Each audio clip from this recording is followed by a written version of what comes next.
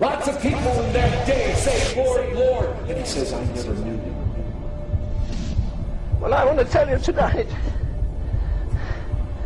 I believe the same thing happens in our churches every Sunday. People are choking and we're trying to pour the water of life into them, and the poor souls are so damned and lost they can't take it. They've listened to the same preacher year after year, says the same things in the same way. He hasn't shed a tear since he left his mother's womb. He went to the seminary and got a big fat head and a shrunken soul. There is no hope. This generation will fill hell quicker than any other generation. We're so corrupt unless God in mercy fills us. There is a holiness without which we will not see the Lord. I really believe that. There is a practical, daily, lived-out righteousness without which nobody gets into heaven. Which means that Jesus will say to some professing Christians on the judgment day, I never knew you. Depart from me, you workers of iniquity. Even though they said, Lord, Lord, we did many mighty works in your name and went to church every Sunday. He dismisses them as evildoers because they did not have the holiness without which no one will see the Lord. It also means that there are many church-going people who believe that they are saved because they once prayed to receive Jesus, not realizing that the proof of the genuineness of that prayer is perseverance in faith and holiness. He who endures to the end will be saved, not those who endure halfway to the end and then abort. I believe my ministry would be a failure if you came to this church 5 years, 10 years, 20 years, 30 years, and then went to hell for all eternity because you never learned to fight the fight of faith and lay hold on eternal life. I might succeed in persuading you that there is a holiness without which you cannot see the Lord, only to have you throw yourself into pursuing it in a way that backfires on you and destroys you. The Bible makes it very clear that there is a way to pursue righteousness that leads to hell.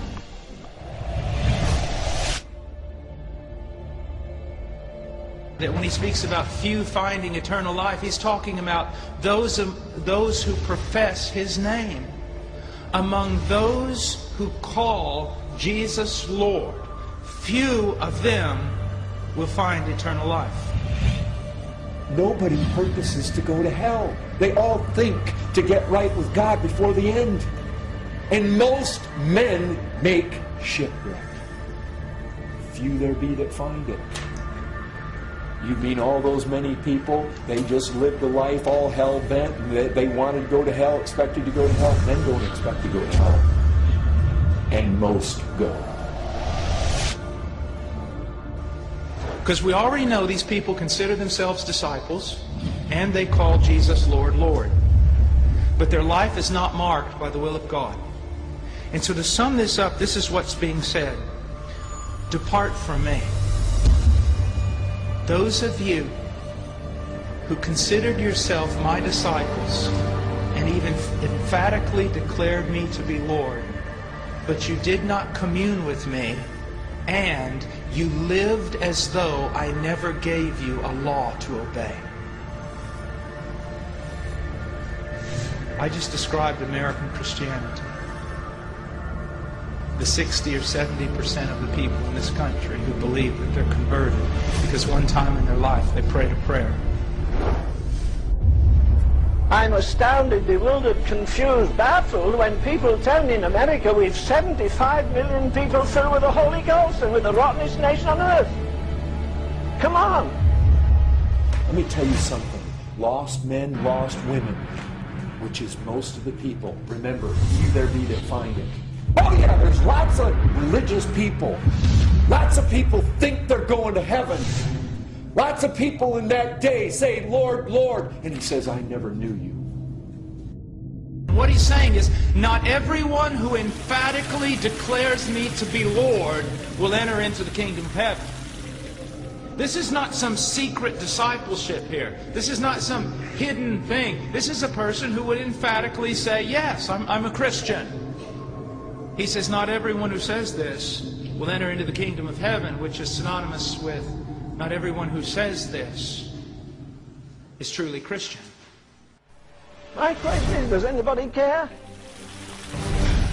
Do we really care the world is going to hell? You think about Sodom and Gomorrah. Look at how horrible the sins of Sodom and Gomorrah they were. But he says it'll be more tolerable for Sodom and Gomorrah than for young people that have sat in meetings and heard about the Lord Jesus Christ and not believed on Him. That is wickedness beyond imagination. And we need to have our minds renewed in this to realize we have gotten a glimpse of one who is infinitely lovely. God has come into the world and lived among men.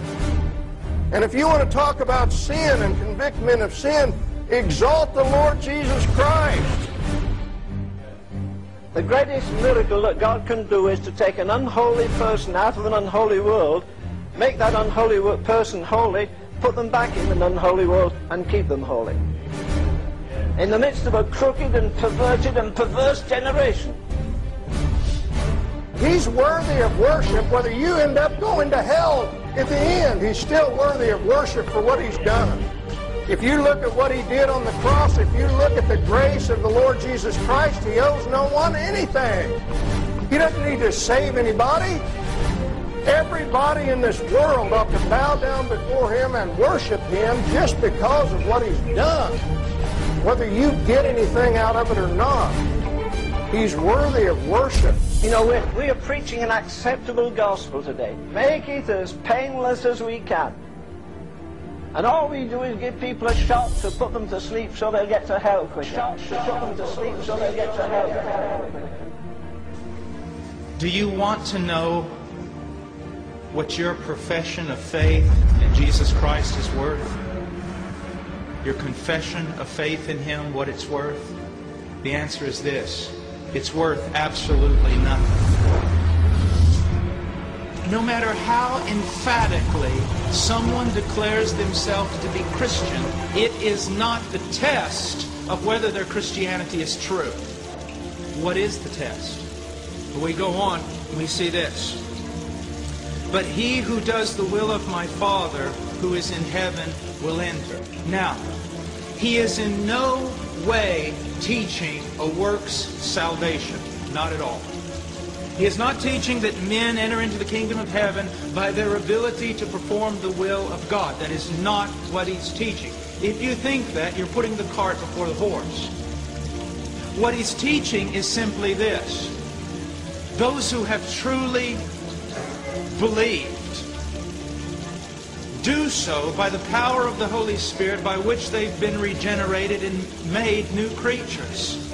Through this miraculous work of salvation and the continuing work of the Holy Spirit in their life, their lives and manner of living are changed. And so that the true Christian is Christian by believing in Jesus, but you know he truly believes in Jesus because of the changes in his life. And those changes are marked by conformity to the will of God. I believe we're going into the darkest days that humanity has ever known.